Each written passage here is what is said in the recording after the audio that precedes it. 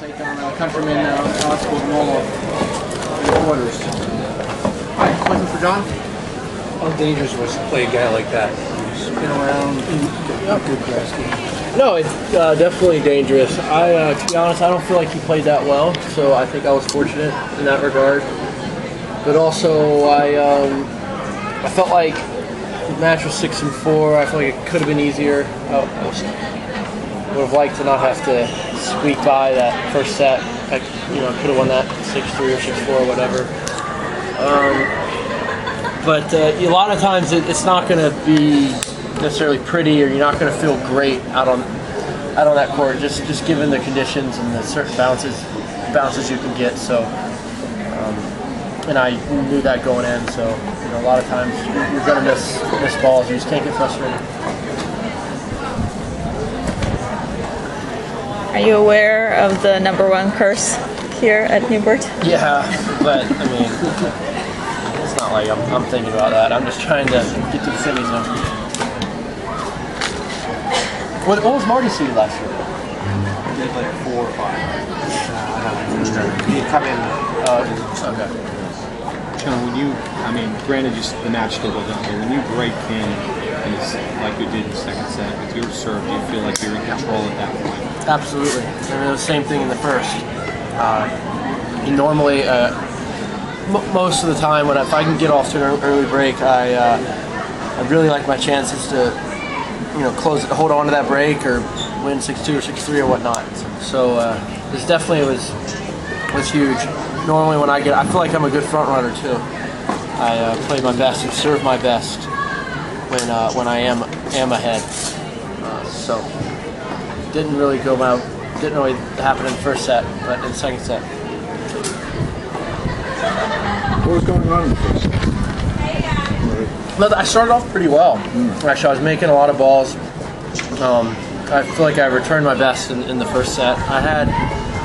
I felt like I had break points in like 6 or 7 games, like different games. I just wasn't really converting them. So, especially in the first. But no, I played well, and I was really lucky in the tiebreaker, to be honest. He kind of gifted it to me. So that's how it goes sometimes. So I'm glad that was on my side today. Is his demeanor out of the court sometimes distracting at all? Like he's arguing calls and taking time and 2 points? Yeah, he does take his time, but no, it's not. I've played him before. My first ever tour title was against him, so I kind of knew what to expect. But he definitely doesn't do anything. He does everything within the rules, and he's a great sportsman. Any thoughts on your next match? Yeah, he's having his best year ever, and he's obviously really confident. And I think that's a big reason why he's winning a lot of matches lately. I beat him in Miami, but that's a completely different surface than this. That's a slow, high bounce, hard court, which I really like. So that that was my favorite. But then again, my serve's also really dangerous on this surface too. So it's definitely gonna be a close match. And if and when I get some break points tomorrow, I'm gonna have to play a little bit better. I think that's gonna be a big difference.